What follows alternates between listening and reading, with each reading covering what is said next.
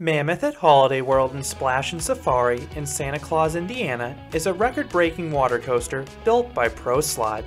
This slide opened as the longest water coaster in the world in 2012, stealing the record from Wildebeest, which is located just next door in the same park.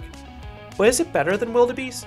In this review, I will discuss Mammoth and why it's one of the best water slides in the world. Wildebeest opened in 2010, and this water coaster was a resounding success. I have a separate review that discusses more about Wildebeest and the history of water coasters up to that point, but Wildebeest immediately won the Golden Ticket Award for the best water slide and generated lines up to an hour on busy days. It was clear Holiday World had a winner on their hands. So Splashin Safari doubled down their ProSlide water coasters. Just 2 years later in 2012, the park would spend $9 million, which would be their biggest investment to date, on Mammoth, a second hydromagnetic water coaster from ProSlide.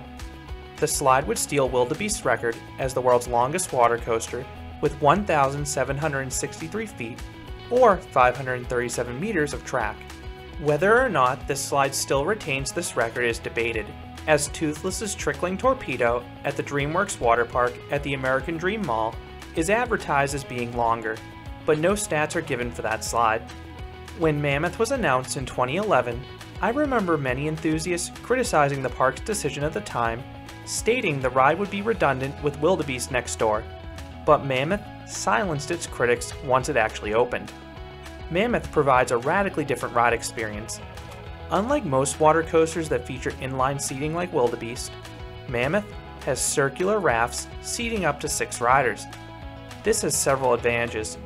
For one, the rafts can spin throughout the ride, which adds an all-new dimension to the experience. 2, the airtime is crazy. I mentioned in my Diamondback review how much I love experiencing backwards ejector airtime on a roller coaster. It's an extremely rare sensation. Getting backwards airtime to any degree is an equivalent sensation on a water coaster, and Mammoth delivers just that. When Mammoth originally opened, it had clover leaf rafts, but recently it switched over to circular rafts. I'm not sure why the park made this change, but it doesn't impact the ride experience in my opinion.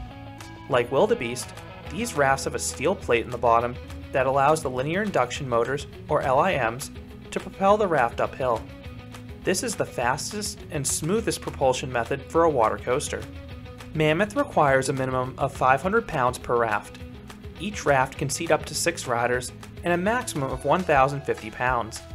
I think Mammoth is best if you're closer to the 500-pound minimum.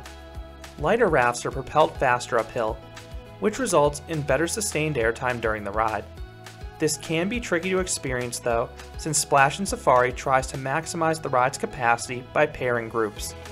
The station has a scale that gives a green or red light, depending if you're within the specified weight range. These rafts have absolutely no restraints, which is one of the reasons this slide is so thrilling. This water slide has bona fide airtime, and there's nothing stopping you from experiencing it. Mammoth is located in the very back of Splashin Safari, and it's arguably the most popular attraction in both the water park and dry park. It's not uncommon to find this slide with an hour wait on a hot summer day.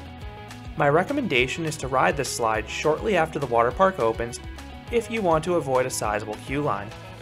Or you can utilize the single rider line if you're alone or you don't mind splitting up your party. This has often got me in the slide in less than 5 or 10 minutes. One of the worst things about water slides is the grueling 5 to 6 story hike up a series of stairs. It often feels like you're at the gym rather than an amusement park. It's especially frustrating on the ones where the rafts have an elevator atop the tower while guests need a walk. Both ProSlide and Splashin Safari agreed with that notion, which is why both Wildebeest and Mammoth have a station more reminiscent of an actual roller coaster. This not only saves guests a lot of energy, but it makes the ride more accessible too. Wildebeest station has a continuously moving conveyor belt, and it's separated into a load and unload area to expedite the process. Mammoth also has a station. Mammoth's is longer, so this one doesn't have a separate load and unload area. It's all done in the same area. Once seated, a conveyor belt slowly brings you atop the 69-foot or 21-meter tall lift. I wish this ride would launch you up the hill, just like the park did with their latest water coaster in Cheetah Chase. That way, the action starts from the get-go. but once you crest the lift, the action is non-stop, so it's easily forgiven. Before delving into the layout, there are two things about Mammoth that can potentially make this ride uncomfortable if you're unprepared. First, the slide has a lot of misters that will constantly spray riders in the face. For this reason, I wear goggles on the slide so I can keep my eyes open. Second, the water on Mammoth is frigid no matter when you ride it. I heard it's due to where the slide is located, but just be prepared. I'd recommend wearing a water shirt, which works very well at Splashin Safari since they're a rare water park with no body slides. Once you reach the top of the lift, you round a tight corner and plunge down the first drop. The first drop gives a faint pop of airtime, and then you rise up another sizable hill into a tunneled turnaround.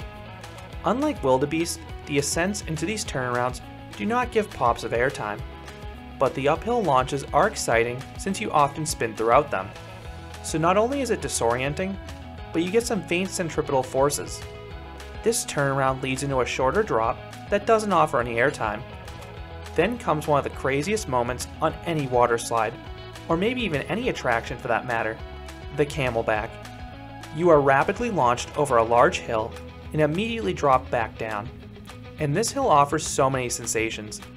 Your raft is often spinning throughout this element, and you simultaneously get a few seconds of weak but sustained floater airtime.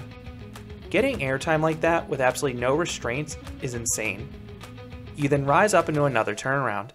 The drop off this one is very steep. It feels steeper than the maximum angle of descent of 45 degrees, so this drop gives a nice pop of airtime. That's followed by another lengthy uphill ascent into yet another turnaround. The drop off this turnaround is one of the milder ones on the ride, but it's the calm before the storm, as it's followed by another camelback. This one is a bit shorter than the first one, but it's every bit as wild, offering the spinning and sustained floater airtime simultaneously. It feels completely out of control. You then rise up into a turnaround and traverse a few turns in complete darkness before re-emerging into the daylight and splashing into a runoff pool. The pool then slowly meanders back to the station, especially since your raft is likely taking on water and starting to sink. That's how big the final splash is. So what would I rate Mammoth? I would give this water slide a perfect 10 out of 10. This is about as perfect as a water slide can be. Most water slides are over in a flash, but Mammoth gives a long and satisfying ride. This one may not have as many drops as Wildebeest, but I think Mammoth is a pinch more exciting since you have the opportunity to spin and experience drops going sideways or backwards. Plus, those two camelbacks are crazy with the spinning and sustained airtime.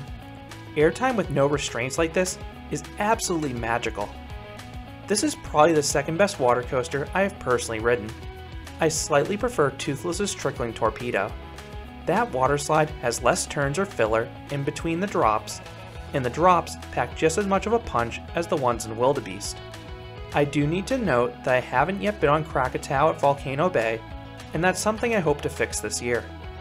I do wish more parks built water coasters with the larger style rafts, since the spinning adds a whole new dimension.